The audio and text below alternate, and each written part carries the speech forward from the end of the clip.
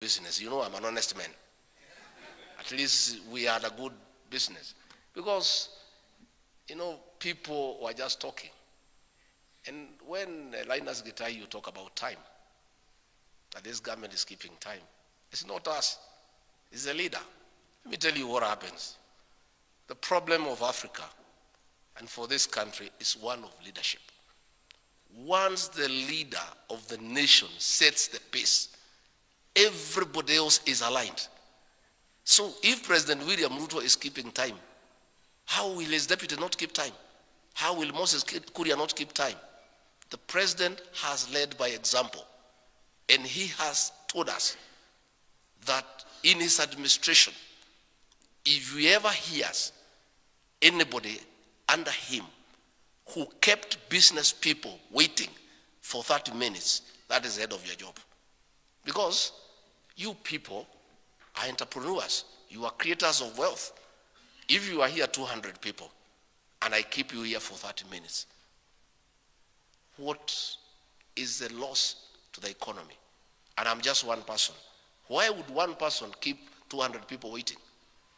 It is the kind of arrogance, the kind of ineptitude, the kind of lack of discretion in the previous administration that has brought this economy to its knees. And that is why there is a paradigm shift in the management style by giving respect to entrepreneurs, by giving respect to creators of wealth. Because the only way to sort out this country is to support and facilitate you guys to create wealth and create employment opportunities for our young people. So for the next 5 years, you are the guys who will keep waiting. Us will be here on time. Whatever we agree we meet, we'll be there on time. And it has nothing to do with me. It has nothing to do with Moses Kuria. It is our leader, President William Ruto. He has set the pace. He has said the way he wants anybody under him to work.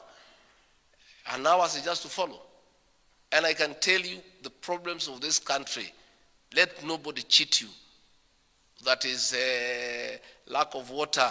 It is corruption. It is poor work ethics. No. The problem of Kenya is one of leadership. Once you get the right guy in office to set the pace and to give a clear outline on how management of this country will be done, 50% of our problems are over.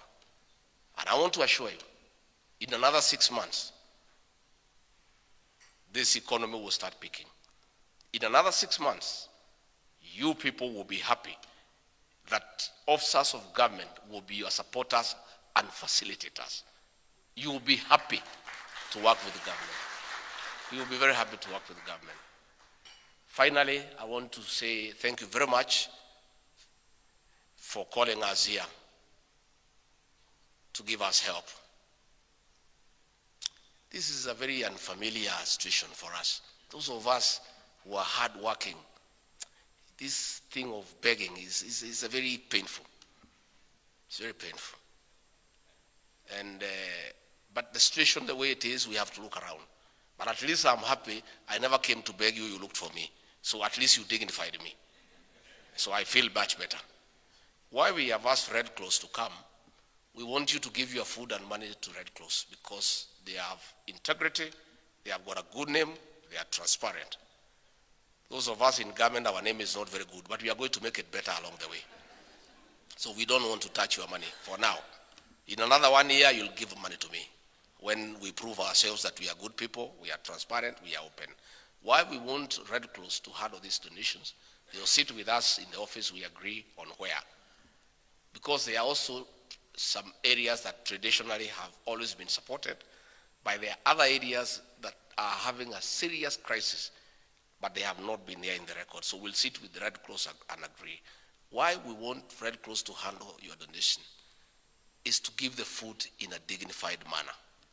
Because even if people are suffering, there is no need to take them through in dignity because you are helping them.